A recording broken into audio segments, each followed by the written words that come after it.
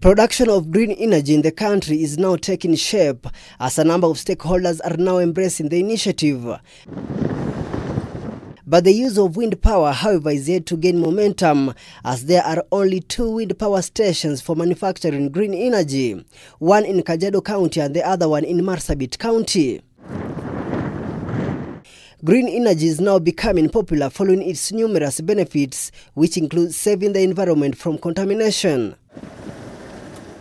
We visited the Lake Turkana wind power station in Marsabit County, which is currently the largest in capacity as it produces 310 megawatts of clean energy compared to the one in Kajiado, which produces about 100 megawatts of power supply. The benefits of green energy is something we can't just say no to.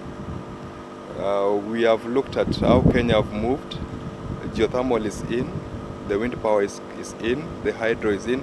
Actually, over 80% of Kenyan energy mix is coming from renewable, and that clearly indicates that the future is in renewables.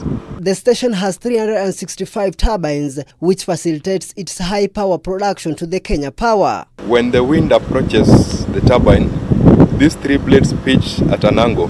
Just behind the blades, there's something we call nacelle. Nacelle have got the gearbox and the generator in it. So the gearbox have both low gear part and the high gear ratio part. So when we harness this, the blade turns the low gear, which again goes to the high drive train side. Then from this, we have now the electromagnetism taking place, where a transformer now transforms this power, and then you are able to collect the harnessed power and then feed it to your grid. The project, which officially began its operation 2 years ago, has benefited locals through job creation as well as developed the area in different spheres. Sisi tunaishi mbali sana kwa Wakenya.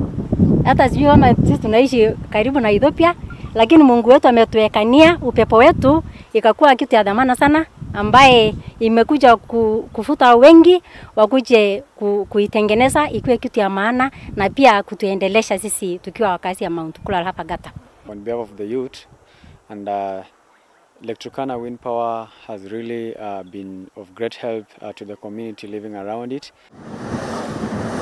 The rivalry between neighboring communities has also been seized. Hapa kwetu zamani kulikuwa na insecurity ya Turkana, kati ya Turkana na Samburu. Mara mingi raids inafanyika area hiyo, wakishika tu ng'ombe ama mbuzi, kuna shortcut yenye wanapitisha tu wa cross waende kabisa kwa huko. We've drilled boreholes, a number of boreholes that these communities, knowing that their livestock keepers, majority of them, have been used to the same boreholes, and their livestock are better placed to get access to water. The needs are pressing, the needs are minimal than what we can provide for the moment.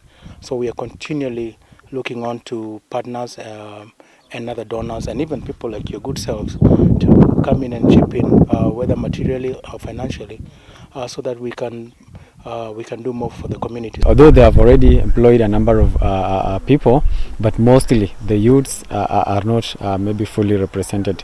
So it requires that they consider employing more youth, giving them internships, and after internships observing them to work with them, so that at least we can change the face of the community around.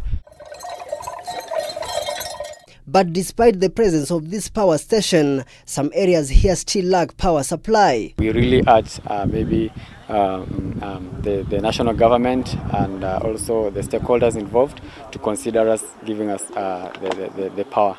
We only produce power, and we cannot supply it to individuals. Kenya Power has the mandate to supply power.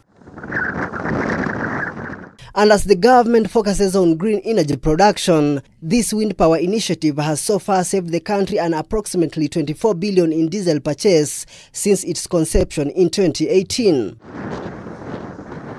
Nixon Kisaka, K24 TV from Marsabit County.